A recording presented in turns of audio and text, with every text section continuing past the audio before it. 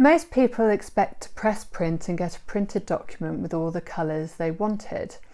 A lot of people aren't too bothered if the colours aren't exactly the same and maybe are different shades or tones. But to a significant amount of people, colour is very important. What if you're printing something with your brand on, your logo? You need to know that's going to be reproduced every time with exactly the same colour, not different shades of that colour or actually a different version of that colour. You need consistency. What if you've done a beautiful painting and you want to go reprint this? You want to know that all the colours are going to be exactly as they are in the original. These are just two out of loads and loads of examples where colour is extremely important. So why doesn't colour always print out as we expect? Let's start with why standard printers print in CMYK and not in RGB. RGB is the types of colours we see on screens, so on TVs, monitors, laptops, tablets. So this is usually the source of the document we're printing. But domestic printers don't print in RGB, they print in CMYK. CMYK is made up of cyan, magenta, yellow and black, which is called key, hence CMYK. RGB is red, green and blue. There are two fundamental reasons why we don't use RGB in printing. The first one is that most of our documents contain text, and text is black, generally.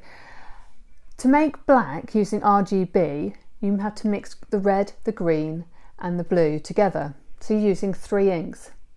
In a CMYK, you're simply using one colour, the K, which is black, so it's costing you far less in inks. The colours in RGB are much thicker inks, the red, the green and the blues. So when they go on the paper, there's a lot more going on, which can make it very damp and very fragile. And let's face it, no one wants soggy, expensive prints. So what happens if your print document contains the colours white and gold? Can your domestic printer print these? Think about the documents you generally print, and I bet in most cases they're on white paper. Well, you're not alone, this is the case for most people, which means that the highest demand for printers is to print onto white paper, so therefore there's a much lower demand for printing white ink.